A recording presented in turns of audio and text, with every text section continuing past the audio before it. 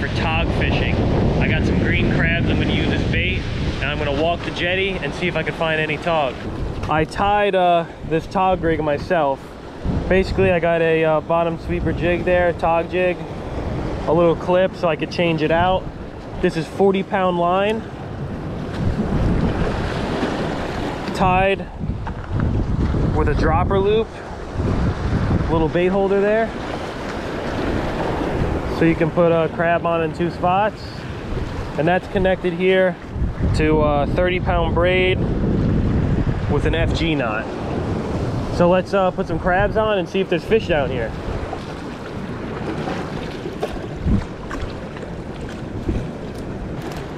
You cut the legs off, and then you cut it directly in half, in through there and out one of the sockets, and that's good to go. Take that and just cast it right down.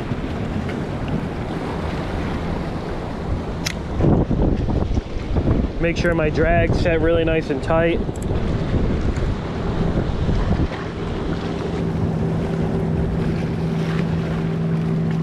Got him.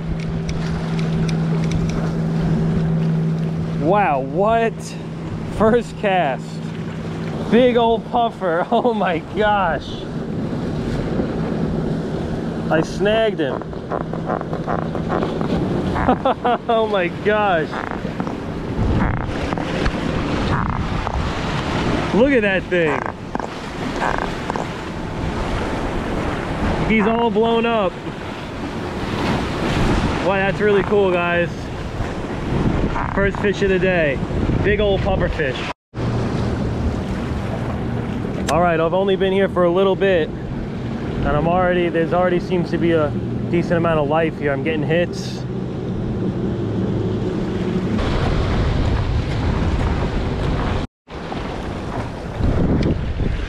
All right.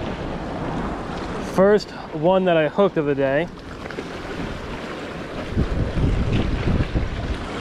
That's awesome. Whoop. Quick release.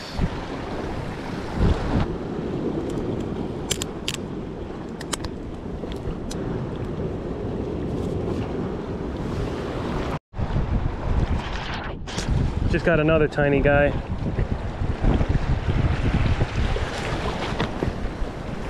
We're gonna need one to be a little bit bigger than that to be a keeper. Still fun to catch though.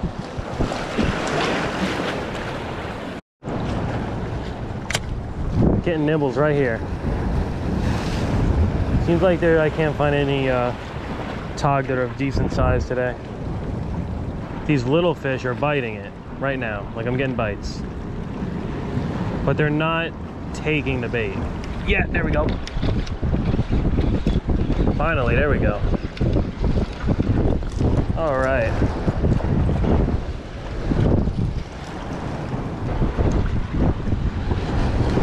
Oh, there he is right there. All right, buddy. See you later. Even those small ones are pretty fun. Like when they hit the bait, they hit it really hard. And you know they're there. All right, down to my last few crabs. Only was able to lay.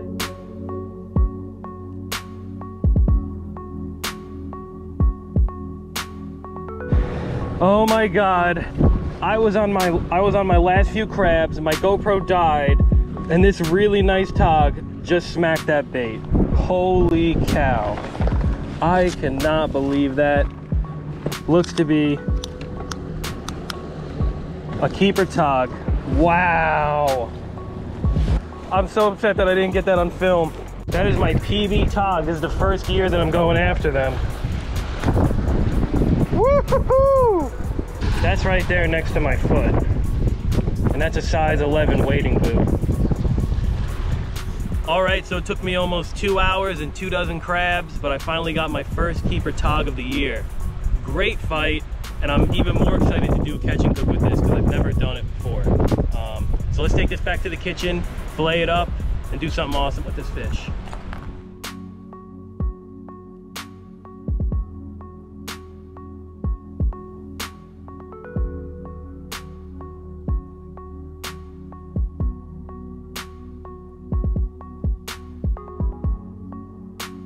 Alright, so this is my first time filleting blackfish, and the pin bones are really hard to get out, maybe because it was so fresh, so I ended up just cutting it straight down and cutting the pin bones out of the middle.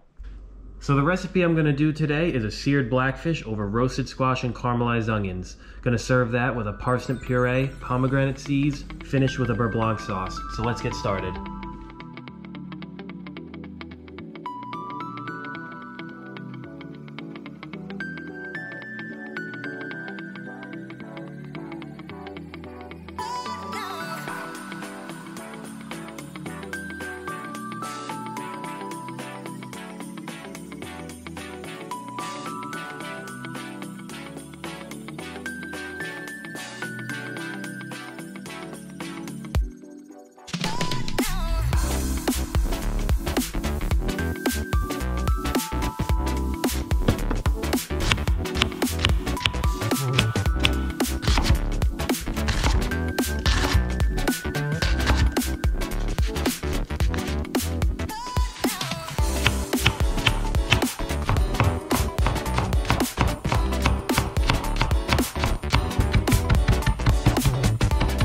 That is a great way to get the seeds out of the pomegranate.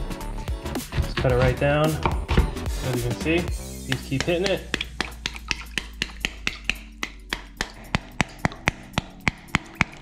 Then you just strain it out.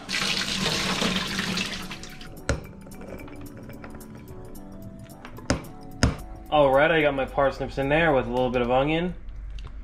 Gonna cover it with some cream. A little salt, a little pepper. We're gonna let that cook until the parsnips are tender. So as you can tell right there, squash just came out, the fork went through, so that means it's tender. So it looks like everything's nice and tender in there. I'm just gonna buzz it up.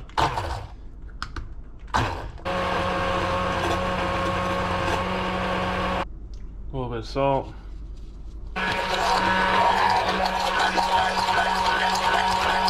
Alright, so that's looking really good, nice and smooth, and I'm just going to keep it warm in the meantime.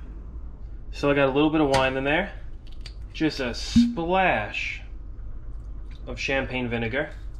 I got some of these shallots that I diced up. Gonna let all that cook together, let the wine reduce. Next I got my fish. And it's really simple, guys. Just a little bit of salt, some pepper, just a little bit of flour, just to dry it off. This is my first time trying Tautog blackfish, and I just want to see the flavor. All right. I also put a little bit of cracked black pepper in there. All right, this is looking really nicely reduced. Gonna go ahead in, get some cream, a splash more. Cream's in, now I just want this to reduce by half. Alright, so that's what we're looking for right there. Cream is nicely reduced.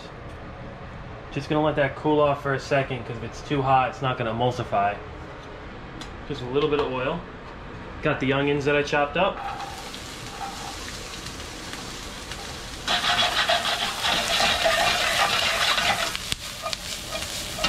Alright, gonna let those sweat out. Got some lemon. Gonna squeeze that right in.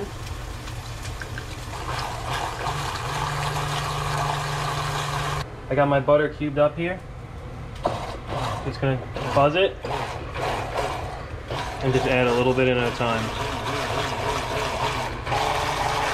We just are trying to avoid the splatter.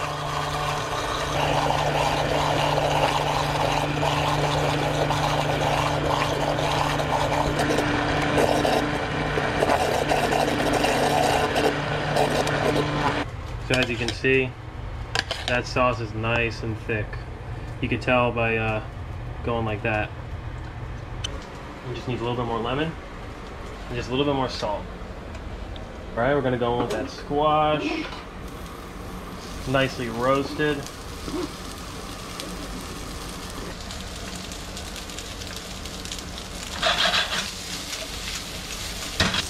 Time to put the tautog in.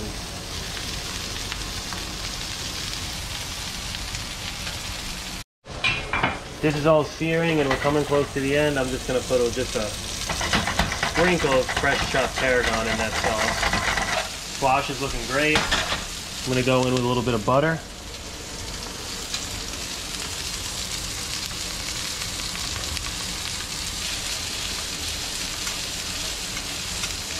A little bit of pomegranate seeds.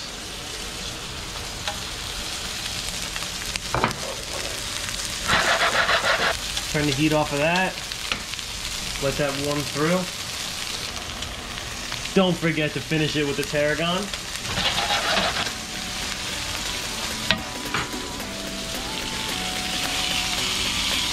Oh, wow.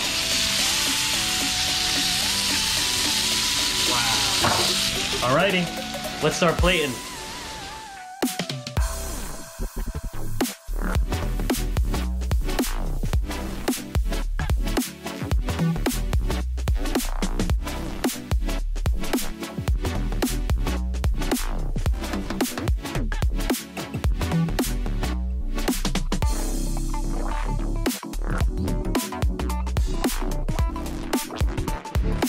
All right, I think that came out pretty good.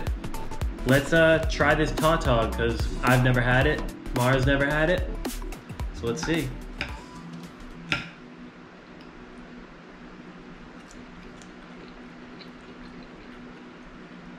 Oh yeah. Wow, the inside is like very white meat. Super moist. Mm-hmm. Tender. Wow. Try it with everything else. That is so good. Mm. You know, you wouldn't think the pomegranate goes well with the squash, but it adds a little bit of contrast. The parsnip puree gives it that creaminess. Mm. The Beurre Blanc, it just tops it off. Oh yeah. Wow. I mean, look at that. It's delicious. Beautiful meat. Wow. Plates are empty, and I gotta say, that's one of my new favorite fish of the Jersey Shore. I'm gonna be going out there to get some more of those, because that was delicious. As always, guys, recipe in the description if you wanna try out the recipe for yourself. Thank you so much for watching. I hope you enjoyed that Catch and Cook. Got some more stuff coming, and I'll see you next time on The Line Cook.